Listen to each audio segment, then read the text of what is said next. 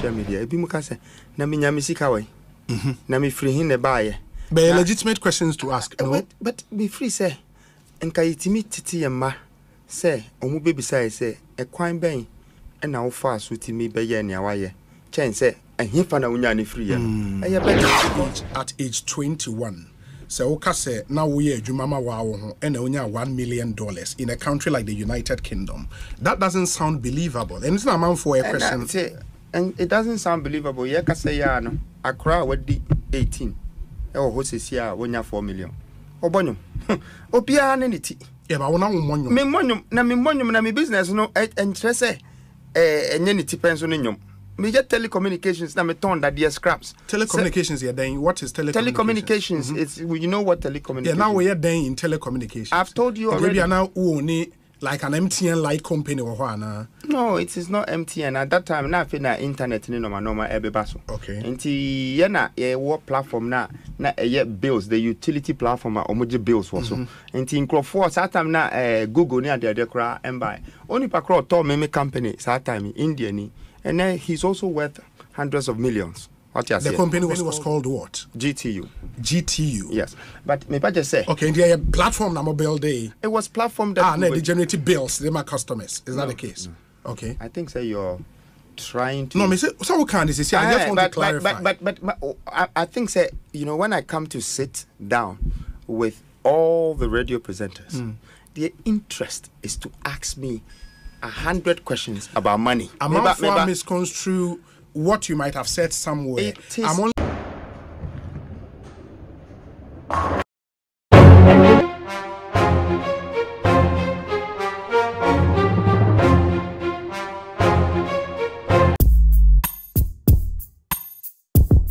Nana Kwame Bediako, the leader of the new force.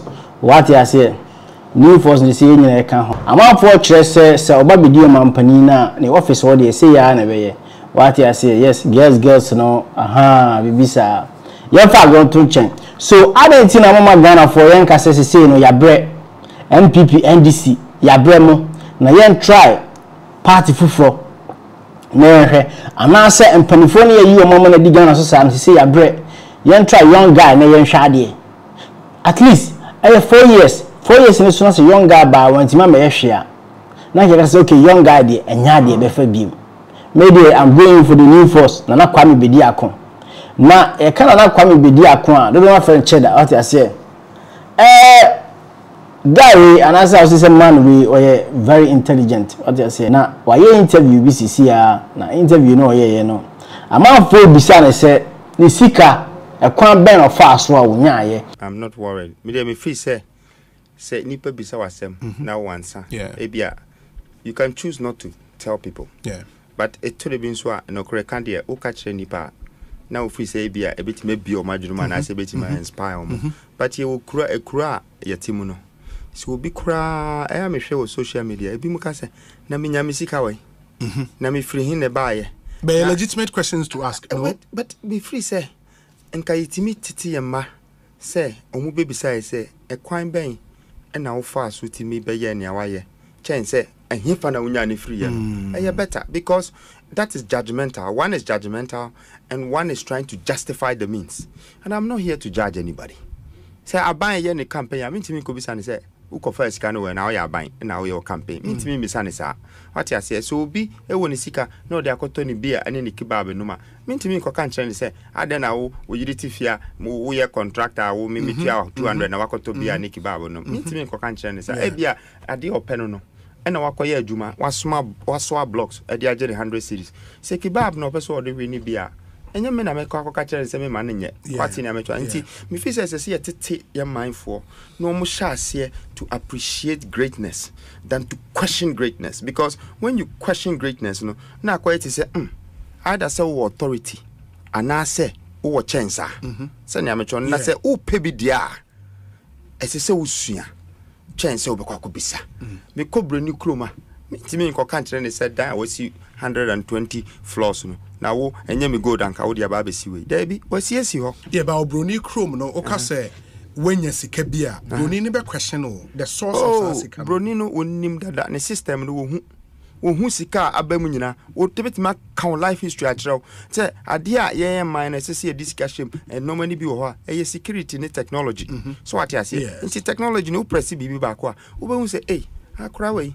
from 2001 no night club no obeye we no koye we no oye we no oye we na ni sika afiri ne bank mu pie na ekomu ne nyina ho what na metro na se nya de a broni ebetimi obekɔ no krom no aka se ukofa kwan bi so akofa $10 million enya na wo de free krom na ba Africa debi ne ni da ba at age 21 so woka say now we adwuma ma wa wo ho and onya $1 million in a country like the United Kingdom. That doesn't sound believable. And it's not a man for a question. And it doesn't sound believable. Yeah, ka say ya no. Accra wadi 18. E wo ho sesia wonya 4 million. Obonyo. Obia na niti. Yeah, but wona wo monyo. Me monyo na me business no entrese enye niti penso no nyom.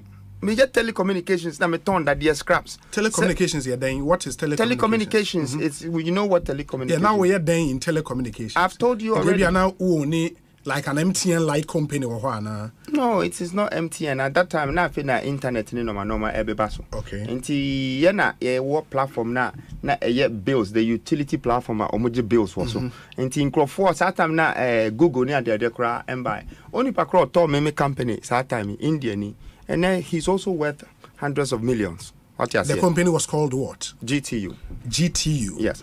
But me just say. Okay, the platform na mobile day. It was platform that they generated bills, they my customers. Is that the case? No. Okay. I think you're trying to. No, me say so what kind is this? I just want to clarify. But I think when I come to sit down with all the radio presenters, their interest is to ask me 100 questions about money. I'm not for misconstrue what you might have said somewhere. I'm only giving you the opportunity to clarify. Fine. Thank you very much for giving me the opportunity. Yeah. But I think that giving you the clause of something in a contract, the very platform and what it does, and that, I didn't come here to say all of that.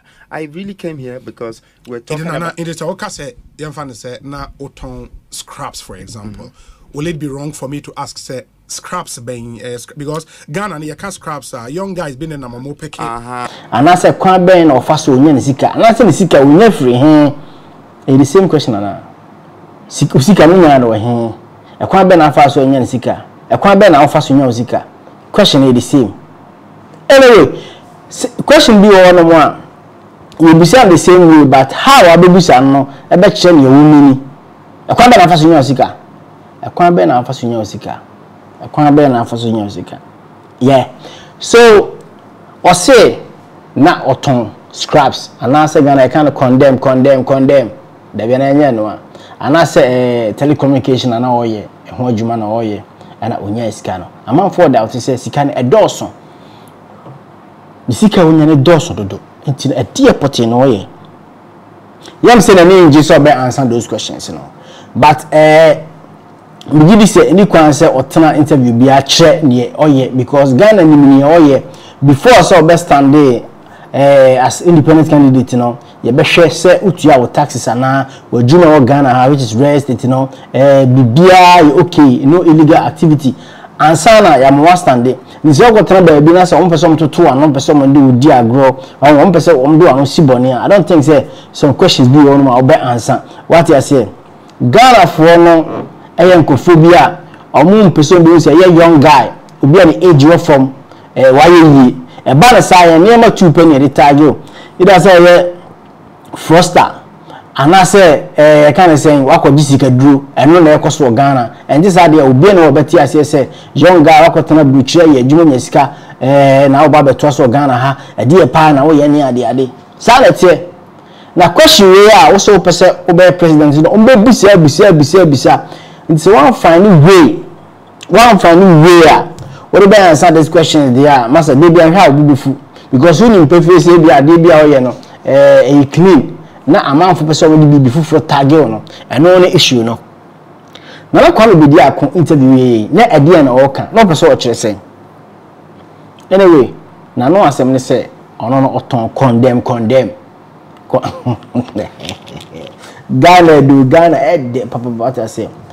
Or say, Ghana for focus on how obeboa Ghana see win as president than say you baby son say usika wanyan unya no wen.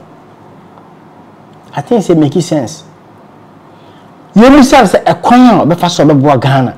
Ebe pa ne hia pa because I don't think say all the candidates may be from the episode say obi an check on pass so onya nziga. So even grass obi papa and this can see one no ba fire no oto so kra. And you say come papa so busan say sika we unya no wen. What you say? And this are the nya de beti ase. The new force this year, we a young guy Toma the new force. Mama yen system. Mama yen hwe do so betimi aye. Mama yen tingi ne na aye one we dido. Abusia from the market no here what I just saying. Me can the new force no what you say.